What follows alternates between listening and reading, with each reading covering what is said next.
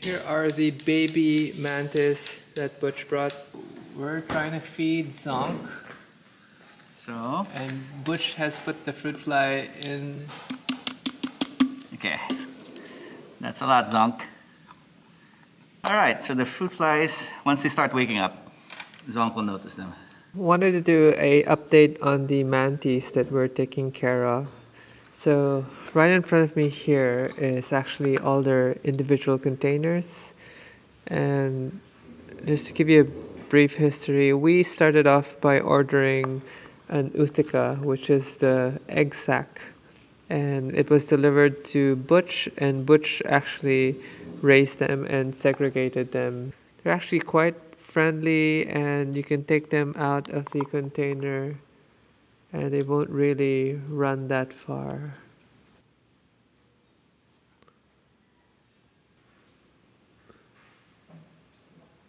I'm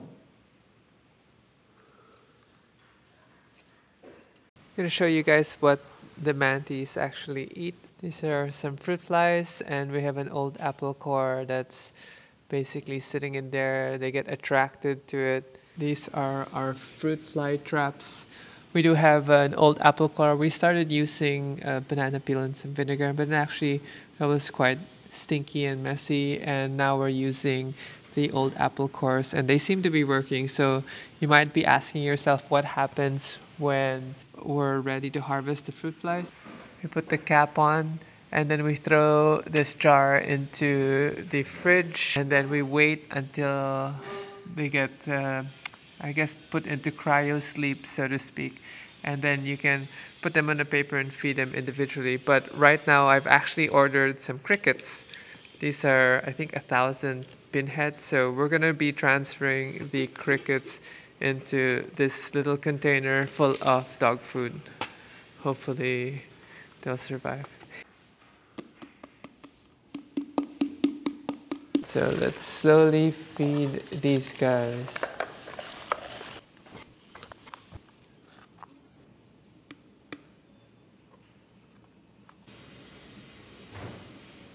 There you go. How lucky was that? Wait, zooming in. Look at this guy. He is double fisting the crickets. Let's open up. Tilda. Tilda, are you holding 2 crickets? Yep, it's official. Tilda is holding 2 crickets. Making quick work of the first one. See, is that a leg that she's gnawing on? Cricket struggling. Sorry, I'm shaking. Yummy. I wanted to do a quick update on my mantis also. So Butch ended up bringing the oldest mantis here, and these guys have actually mated already. So we are ready to let them go. So as you can see, this one actually has an egg, Utica. That's an Utica right there. And we're going to be saving the Uticas and letting the parents go. This guy is one of the bigger guys. And we have quite a few more in the containers beside me. Quite sad that I have to let them go, but they do deserve a life outside these plastic containers.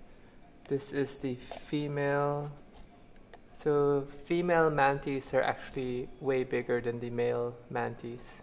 But yes, time to let them go because we have 3 Uticas, and the Uticas give us anywhere from 20 to 50 children each.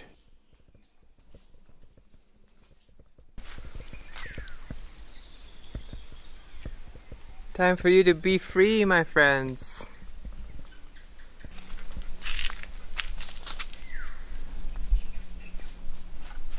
Alright, climb up. You can do it. There's one. Here's the other. So we'll leave him there and we'll pick a separate tree. Be free. Thank you for giving us babies. And the third one we are gonna put up in these branches. And there you have it. We have let 3 mantis go already.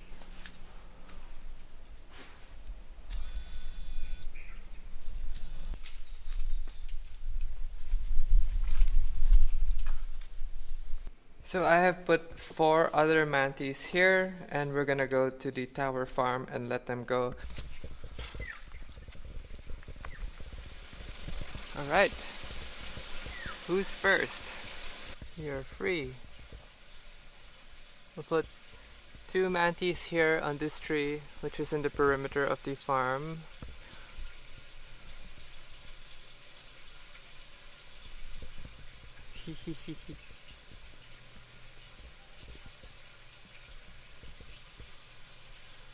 We'll put one guy a little higher up. There you go. Hope your wing develops properly. So we'll let the others go here in the crawling vines. This is our string beans, which often gets attacked by stink bugs. So one guy there. Come on, climb up properly. Yep, there you go.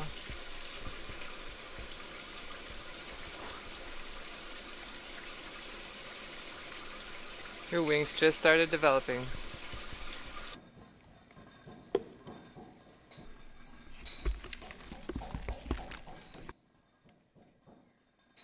This is always the entertaining part when you're feeding these guys. It's when they eat. Even though the cricket was a bit bigger, doesn't matter when they're hungry, they will eat.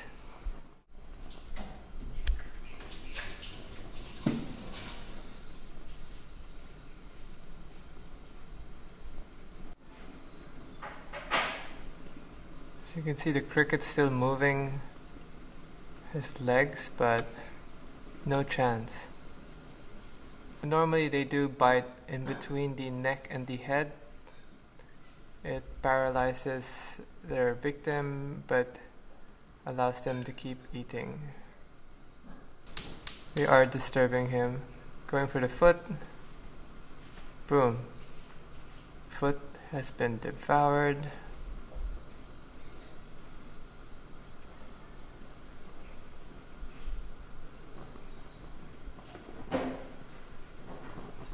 Eating the leg. Look at him go.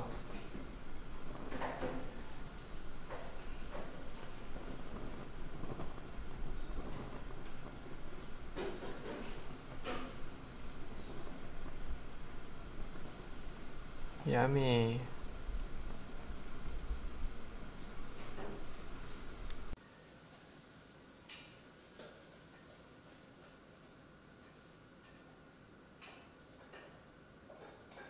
Hey guys, so I was ready to finish editing the mantis video, but guess what? We have some baby mantis in the house. This Ustica just really sprung this morning because last night I was checking in on them and I have not seen anything yet. We do have another container which also gave birth. I actually had to let some of the mantis go because I don't know if I can take care of everyone, because right now if I count everything there are a lot in here. I did put some crickets inside, but I don't think they can eat it just yet, so I might have to catch some fruit flies to feed them.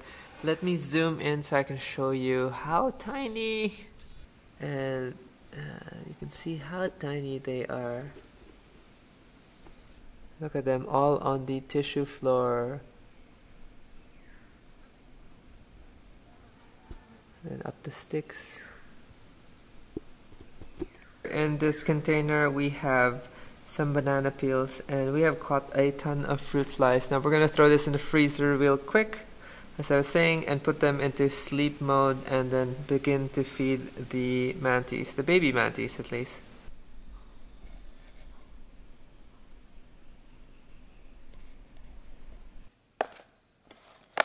Roughly 8 minutes in the fridge. And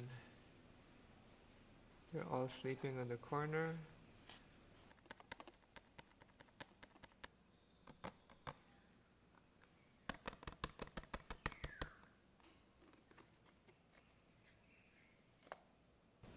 Well,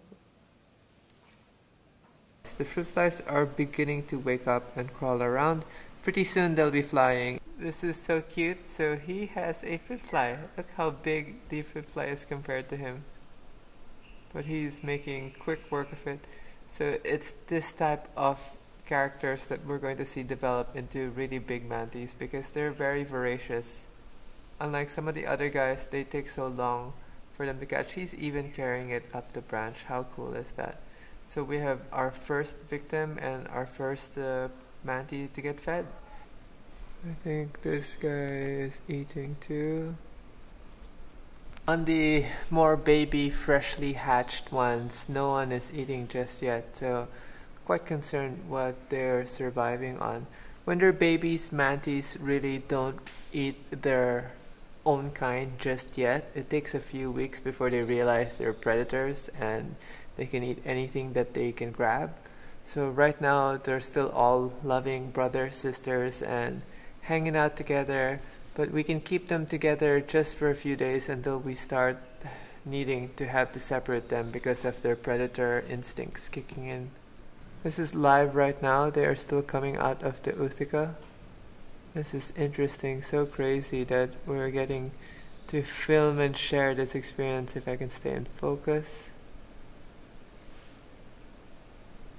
And this is happening at a very, very small level. These guys are, I would say, geez, 1/4 inch.